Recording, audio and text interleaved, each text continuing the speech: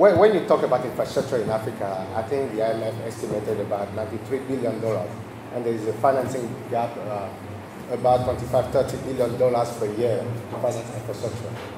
What we need is to have alternative financing. We absolutely need alternative financing, and for that we also need the regulator to play its part at all levels. But I mean, to be fair to the regulator, they try to be a bit more progressive now, but there's still a lot to do. When you look, for example, you look at BRVM today, because that's another way to raise money. But today, if you want to list your company BRVM, they will ask you to have about 100% collateral of whatever amount you want to list, which means when you go to a bank and ask them to provide you with a letter of credit for that, it costs you 2%. That's too punitive. You know, there's no point doing that operation anymore. So the regulator needs to play its part. One way to provide alternative financing is through securitization, but these again, that need to be the process needs to be a bit cleaned up, because the fees associated with securitization, at least in West Africa, are also too punitive. You're talking about over 2%, and that's a lot of money when you know that the interest rates are already high enough.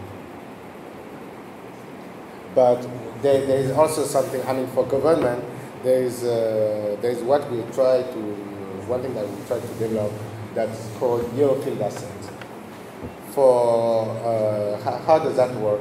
Let's say you want to build a road. Look at existing roads, or try to monetize assets that are already existing. Having toll gates. Let's say you take Benin, for example. We have a lot of roads that are fine, like going to Boikon, we should be willing to pay for using those roads. And all the government has to do is to add toll gates.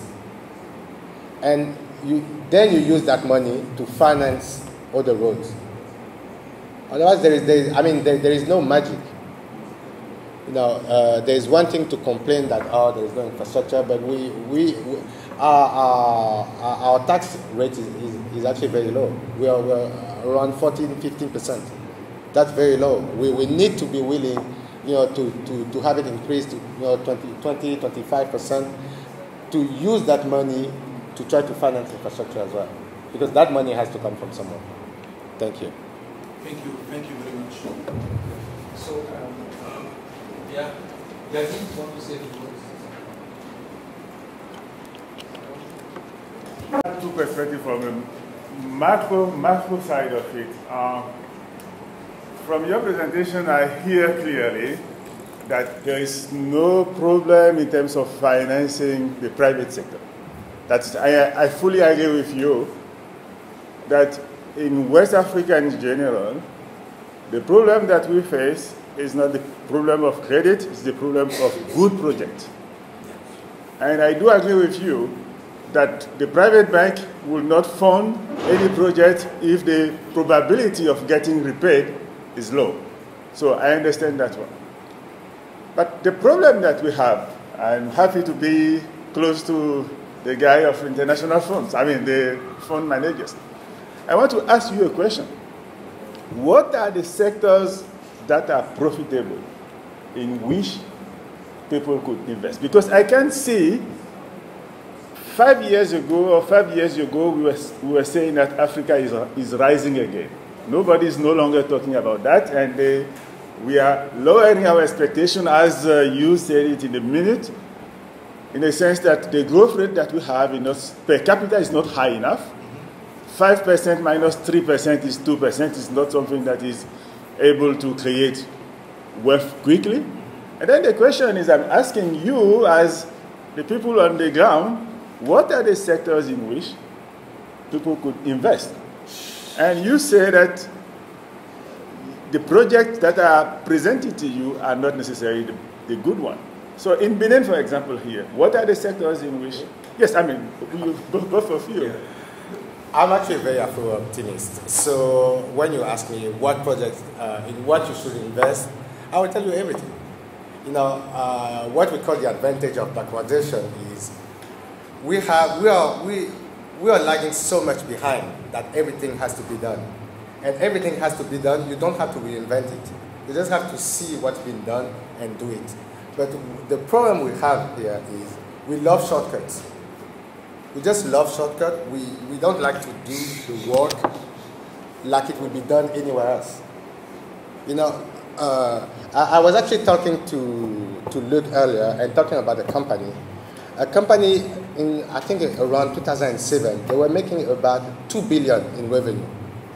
I mean, that's a lot. That was a lot of money. It's a company that was producing yogurt and water. They were making 2 billion in revenue. And they had, I mean, once you start reaching a certain level, you know, people come and get interested into you.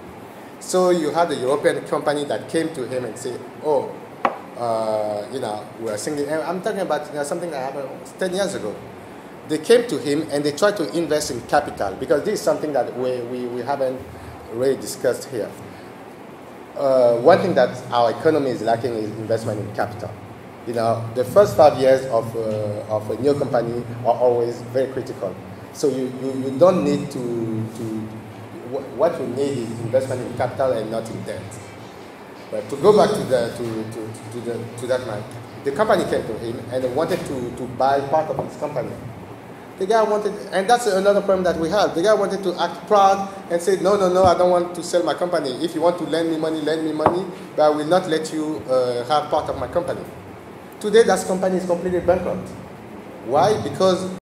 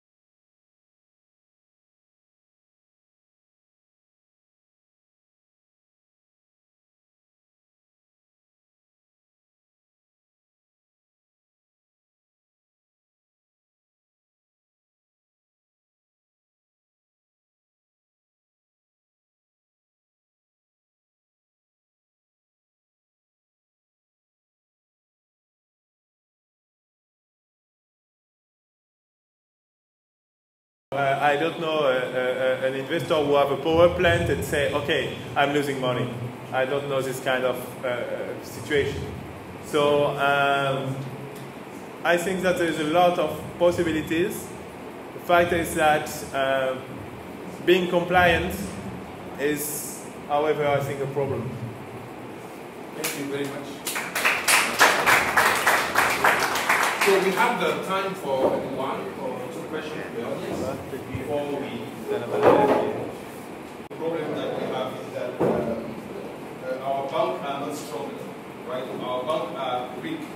So the natural question is how do we make them stronger, right?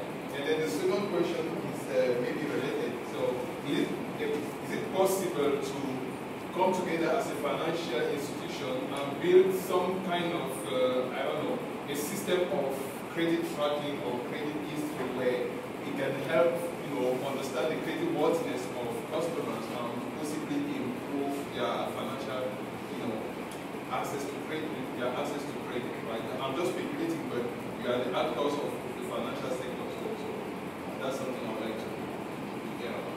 Yeah, please. Great idea, and rating agency has started. When you look, this is for the formal segment. In Africa today, we have about, I think, 4 companies. I think Augusto in Nigeria, SIER in South Africa, Wara in Senegal, and Bloomfield in Ivory Coast. Bloomfield and Wara being a bit West African. But unfortunately, and that's still an issue that we have. The credit is not valued properly. And even our banks, I'm not even sure if they look at, look my answer to this question. Yeah. But you take someone like, maybe Benin, it's not a good idea. If I look at Nigeria today, you have someone like Dangote. Dangote is probably the best rating you can have in Nigeria. One reason being, he's all over the news, he's the richest man, so people expect him to pay. But when you start going down, there is no such difference between someone who will be, what difference the banks make for 2 people to whom they lend money at 8-9%. So this is something that needs to come a bit more. People need to get used to it a bit more and appreciate what the rating is. But again, even those rating agencies are still relatively new. But it's something that needs to be used, a lot more. And that's for the formal segment. What you have also on the low-income basis, you have agencies now that are being created that try to track people rating through the use of their mobile phone. And that's also a very innovative way that is being used to actually allow people to access credit through their mobile phone. So you see that a lot in Kenya, in East Africa, and hopefully that practice will be able to come to our part of the world. I know I've been discussing with the CEO of MTN, for example. I know they just been issued the electronic money issuer, and one of their objectives is to be able to get credit rating, have a credit scoring tool through mobile phone. But these are questions that are very much in actuality. Thank you. Okay, just for the second question first. I think that credit rating could be very useful for loans to individuals. But the problem is that out of 1,400 billion of loans in Benin, you have only 300 to individuals. And a number of them are to state agents, so no risk, basically. So the fact is that the NPL problem of the banking sector is not about individuals. I think that we have had credit bureau reform by central bank. I think that IMF is very happy. That's good. It can't be negative, obviously, but really, we know who is who in the country. Banks have records, and if you don't know someone, you call a friend in another bank, and you will know about him. The fact is that a number of banks, since there is few bankable projects, are lending money again to poor companies or companies that have already defaulted in the past. Yeah, everybody can have a second chance, but sometimes it's been in a third, fourth, fifth, and sixth chance, and so again. So I think that obviously it's useful for individuals. It can be useful for small companies, even if entrepreneurs are changing their companies every 6 months. I've seen this. So in this case, it's useless. But it won't solve the largest problem, which is about, mainly guarantee problem, how to seize guarantees, and how to rely on good documents. Really, the fact is that most business plans are totally unrealistic, most accounts are totally false, and we are taking decisions on close to nothing, and mostly if they are friends. I exaggerate. Every bank, and especially Société Générale, we have very thought credit process, etc. But the fact is that at the beginning, the data we have, we are not always comfortable with this data. And even with Dangote and a number of companies in the Nigerian stock exchange, it's a big problem. For the first thing, how could you have stronger banks? More capital, and just, the problem is currently that the central bank over the last 20 years have tried by every means to avoid bankruptcy of a bank. If you remember, what is the latest bank to have been bankrupt? And in West Africa, you don't have so many examples. You have to look at Kofipa in Ivory Coast, but it was very small. And you have very few banks that are going bankrupt. AIB here, very small banks. So I think that the regulator is still seeking his way to make the truth happen. We have a number of banks currently that are not, that could encompass problems. I can't say more. But it's regulatory issues, it's about concentration. But the recent, the move of 2010, 2012 saying we have to increase capital is that all banks have increased capital.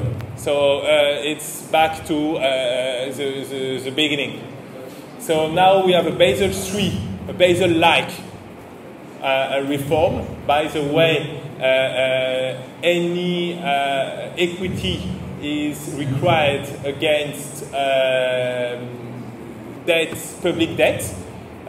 When we see what has happened in Europe, it's just a big love. I think that this reform could lead to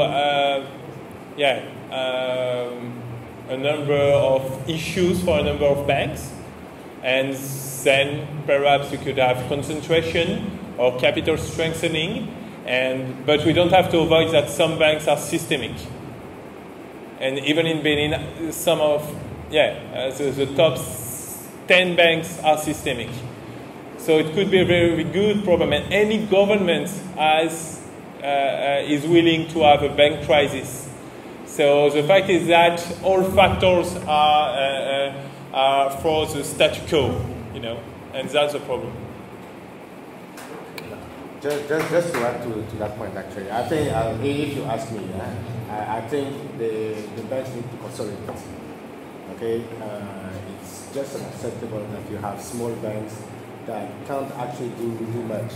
They need to consolidate, that one thing. And if they don't want to do it, and that goes back to my first presentation, I think technology and the rise of financial technology will oblige them either to disappear or to consolidate, because the current model they are under is not sustainable. Okay, so they will have to.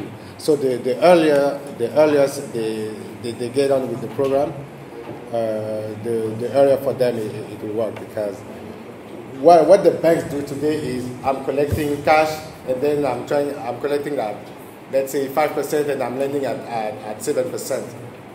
That's it. You know, there is not much thinking behind, and that model is just not sustainable. Because what you have, you start having more digitalized banks. The cost will be much lower. They will be able to lower they will be able to lower the cost, and those banks will not be those. And because the population is very price sensitive, you know, the first bank who is able to offer rates at 4% to the population here, they will get everybody.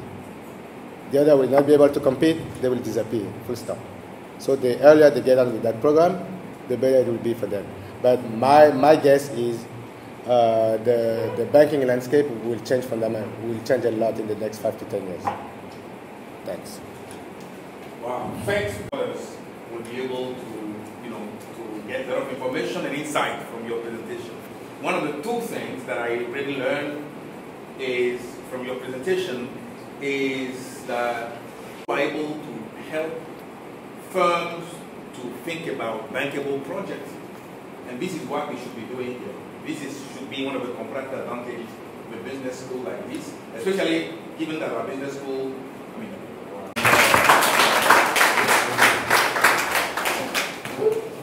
super. Bonsoir. Je suis Hamet AGUEMON et je suis membre, j'ai récemment rejoint le conseil d'administration de ASE.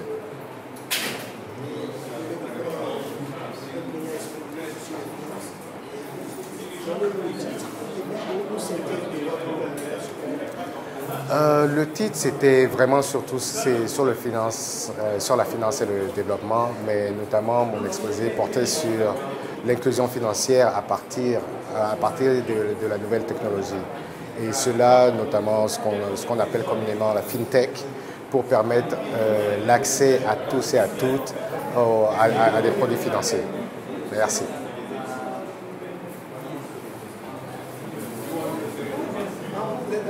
Non, j'ai fini.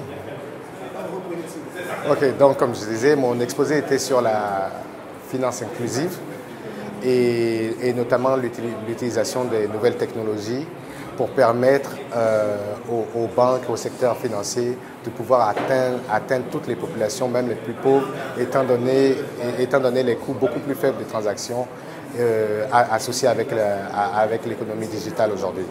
Donc je pense que c'est un moyen qui devrait être mis en œuvre et être utilisé pour mobiliser l'épargne publique et ensuite derrière pouvoir accéder à des transactions de plus grosse envergure.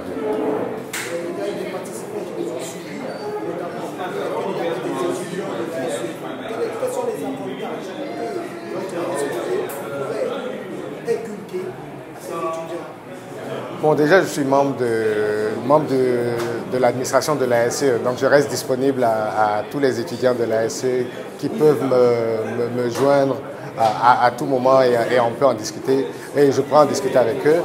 Mais je pense que la réalité aujourd'hui, c'est qu'il faut qu'on puisse pouvoir utiliser les atouts que nous avons, notamment la FinTech, sur lequel l'Afrique aujourd'hui est numéro 1 au monde, pour pouvoir financer notre développement.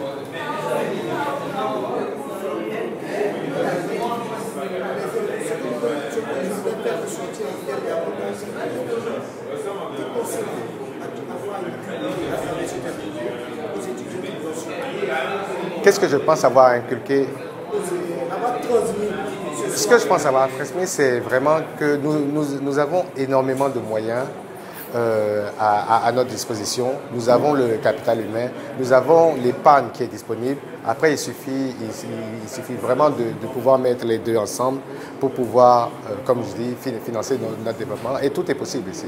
Tout est possible parce que les gens pensent, lorsqu'on pense finance, on pense toujours à ces gros montants ou à des choses qui viennent de l'au-delà, lorsque nous avons tout ici en fait. Je suis très fier d'être ici, je suis très fier d'être avec la SE et c'est la raison pour laquelle j'ai accepté avec plaisir de faire partie du conseil d'administration parce que l'initiative portée par la SE ici est énorme. Et ce qu'on a besoin dans nos pays, c'est vraiment la capacité de pouvoir mener à des projets à bien avec des standards internationaux. Comme vous le savez, l'ASE est affiliée à Princeton, qui est ce qu'on appelle Ivy League. Et aujourd'hui, ils sont capables de transmettre cette formation aux étudiants du Bénin, mais aussi de la sous-région. Et ça, je pense que c'est quelque chose de magnifique qu'il faut que nous encourageons complètement. Parce que si nous pouvons faire cette formation-là sur place, pourquoi est-ce qu'il faut aller voyager aux États-Unis, en France et tout ça? Et je pense que c'est une très bonne initiative qu'il faut multiplier sur d'autres secteurs aussi. Merci, c'est moi. Bonsoir. Donc, je suis Luc Moriot. Je travaille dans le secteur financier ouest-africain depuis une dizaine d'années pour un gestionnaire de fonds d'investissement tout d'abord, puis en tant que dirigeant d'institutions financières. Et je travaille actuellement à la Société Générale où je suis membre du comité de direction.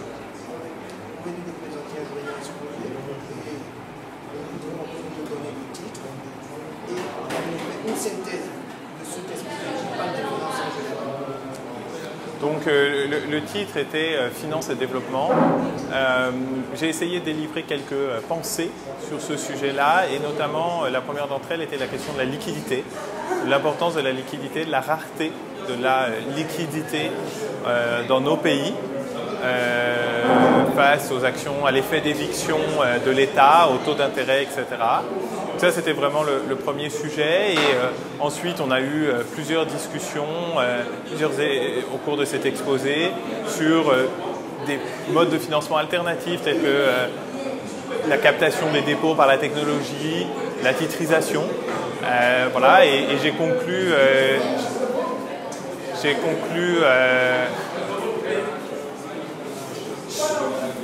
l'exposé sur le fait que on devait aussi peut-être un petit peu relativiser ce sujet-là et travailler sur l'autofinancement et travailler sur les réformes de structure qu'on doit faire pour permettre qu'il y ait plus de financement.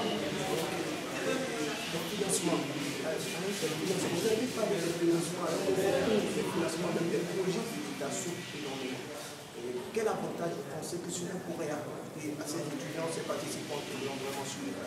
Je pense que l'exposé, j'ai essayé d'apporter quelques informations concrètes sur le marché, sur les tendances des acteurs économiques et sur les contraintes. Et j'espère que, je dirais, ces données issues du monde réel vont servir aux étudiants pour mieux construire leurs pensées pratiques et théoriques.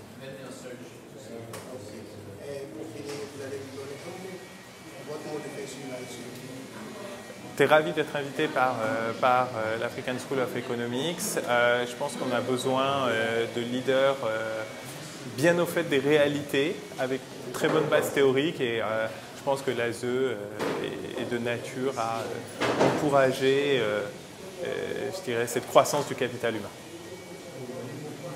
Merci. Merci à vous. Comment ça se passe? Vous posez des questions ou je parle? Je vais vous poser une question. Vous allez vous présenter. Vous allez vous présenter. Oui. Après, je vais vous demander le titre de l'exposé. Vous allez donner une synthèse de l'exposé. Les avantages que cela pourrait avoir sur ces étudiants que nous avons suivis. Et après ça, vous allez dire un mot sur la SE. Ok. En anglais ou en français? En français. En français. Oui. En français. Vous êtes à l'aise en français? N'importe. Je ne sais pas. C'est ce que vous voulez. Je ne sais pas. C'est vous qui dites en français. En français. Okay. Bonsoir, monsieur. Bonsoir. Présentez-vous. Alors, je suis Kawakos. Je suis professeur assistant à l'African School of Economics, professeur assistant en finance. Vous venez de présenter un dernier exposé sur les finances. Oui. Vous allez nous dire le titre de l'exposé, une synthèse de l'exposé. Voilà, alors donc c'était un petit panel donc, sur la finance et le développement. Donc grosso modo c'est alors comment est-ce qu'on pourrait donc améliorer le financement donc, de nos économies qui sont les économies en développement. Quels sont les problèmes donc, qui sont rencontrés au niveau financement. Donc, dans ce sens, nous parlons du financement des infrastructures, du financement du secteur privé, comment pouvoir collecter l'épargne publique et l'épargne privée, ce que nous appelons l'épargne des ménages. Quelques points ont été couverts lors de ce panel. Vous avez parlé des finances publiques, des finances privées et même des finances pour les entrepreneurs. Oui. Quel genre de financement pourrait booster l'économie du pays? Actuellement, donc, il y a toutes sortes de facteurs donc, qui peuvent ou qui ont un impact sur l'économie. Donc, autant bien le financement des infrastructures que le financement donc, du secteur privé. Dans ce sens, en fait, il est plus important donc, de voir quels sont les boulots qui forment des freins donc, à ces différents secteurs-là, à ces différents secteurs de financement. Votre communication a été suivie par pas mal de participants. Quels sont les avantages que cela pourrait mener à produire? Que pensez-vous avoir inculqué ces participants ce soir? Donc, en fait, nous avons donc reçu deux panélistes qui sont des experts du secteur, donc qui nous ont donné leur point de vue au niveau pratique.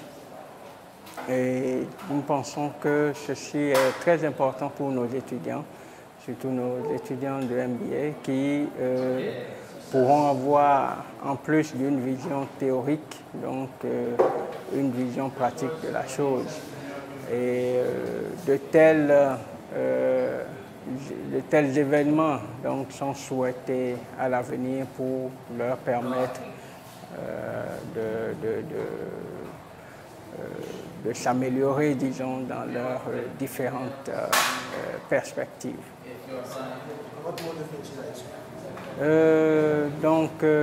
je remercie donc tout le personnel donc, qui s'est battu pour que cet événement soit une réussite. Et donc au niveau de l'ASE, voilà, nous essayons quand même d'œuvrer à ce que nos formations donc qu'on allie, disons, la pratique et la théorie, ou qu'on allie les points de vue pratiques et les points de vue théoriques, afin que nos étudiants puissent être formés d'une façon globale, d'une façon au standard international. Au standard international. Merci. Merci. Thank you.